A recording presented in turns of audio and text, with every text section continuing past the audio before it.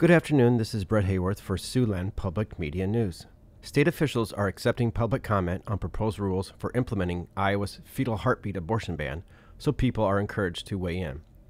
Iowa's law that bans abortions after about 6 weeks of pregnancy is held up in court and cannot be enforced for now. But state officials are still carrying out the task of detailing specifically how doctors must follow the law if it takes effect, so that's why the public comment period started on Wednesday. Iowans can submit comments on the proposed rules at rules.iowa.gov. If a patient seeks an abortion under the exceptions for rape or incest, the rules would require doctors to get details about those incidents and log that information into the patient's medical record.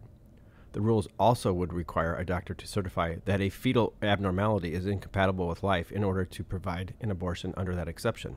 In other news, construction crews are making some progress on the much-delayed Woodbury County Law Enforcement Center, a few county supervisors shared during their weekly meeting Tuesday. Some necessary work was overlooked and not included in original plans. Therefore, the new jail building didn't open in September, so the projected date is now April 2024. Law Enforcement Center Authority members presented documents showing 34 aspects of the facility's construction are complete. 8 other parts of the construction are less than 90% complete, while 8 other building portions are less than 90% complete. County Supervisors Mark Nelson and Keith Raddick toured the building last week, and Raddick said the computer and security systems are close to completion. Both said they're impressed by the new security features that are a step up from the current building, which is a downtown Sioux City facility that dates to 1987.